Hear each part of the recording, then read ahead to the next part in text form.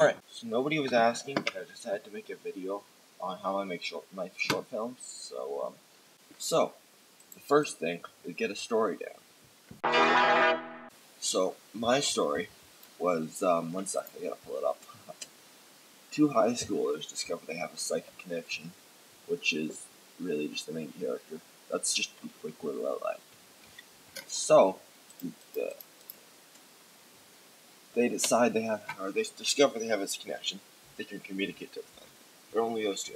And the weaknesses are struggles with life. Also, for the story outline at the very top of this thing, I use OpenAI, I think it was called.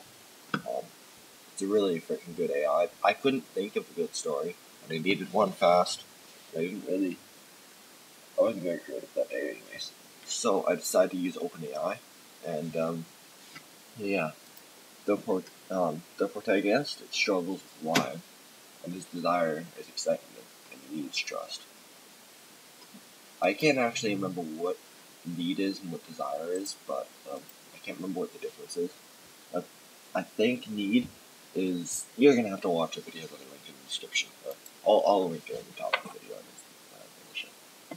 Anyways, second thing is the secondary character, which is the main love interest, is Samiki, which is, I decided to add Rapture in it, I don't know why. Samiki, which is Morning Beauty Rapture. Don't ask me why I use Rapture.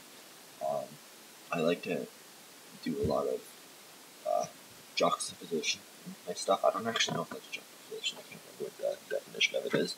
Anyways, she needs a friend, which he needs trust, so that works out. She's also standoffish to people she doesn't know, so that kind of takes her away from that need. And her enemy is people with more mental composure. Yeah, so that's the story part. Second thing I did is I just started blocking out the scenes at the bottom. So after I finished like the main idea for the thing, the characters, I started blocking out the script. I tried to stay as basic as I could because that's the main part. You start with the first. I started with the first day of school because it's the easiest and it's a trope that I don't fucking care if it's common because whatever. Everyone uses it, and if you use it well, it doesn't matter what trope you use, it works. So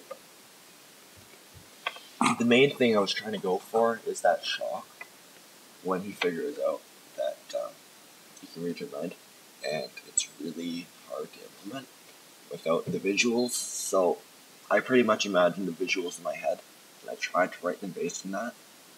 So, as an example, when he makes eye contact with her, here's her thoughts. I was expecting him to go like, "Oh shit, what did I just hear? I shouldn't have heard that. You know, that's screwed up." Alright, wait, is that just my mind making shit up? Oh, what the fuck is wrong with me? You know, that kind of thing. Let's just do a quick showcase of what I've been doing. So yeah.